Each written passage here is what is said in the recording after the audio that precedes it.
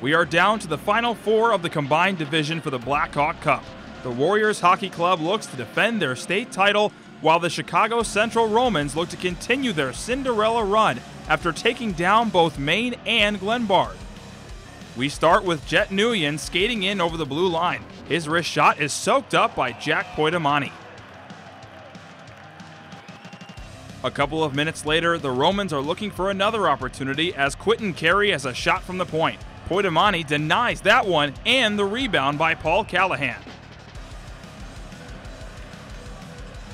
Time winding down in the period, Grady Blessing enters the zone. After a couple of bounces, the puck falls to Theodor Wnek, but Michael Hughes stops him.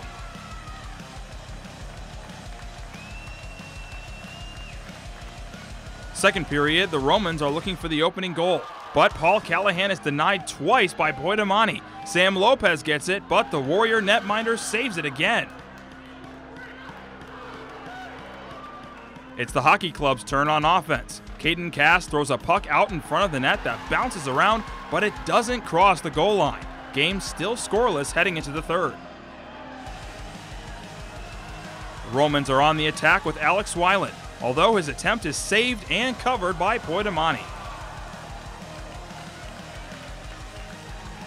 8 minutes to go, Matt Dickinson throws the puck out to Cast, whose shot barely makes it into the back of the net. 1-0 Warriors.